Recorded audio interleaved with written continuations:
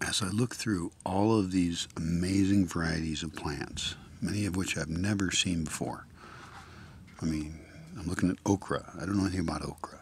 I'm looking at things on every page almost, or, varieties of plants I've never seen, or things I've never grown, things I've never eaten.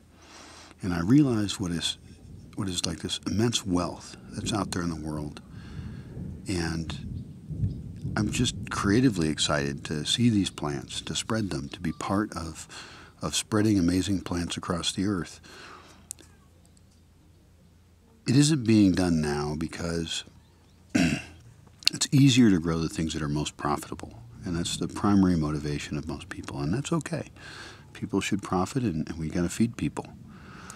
But to lose these plants is a tragedy. And as I look at this, it's an intellectual puzzle.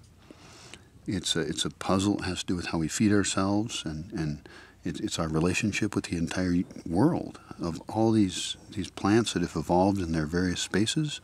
And it's an opportunity for us to be part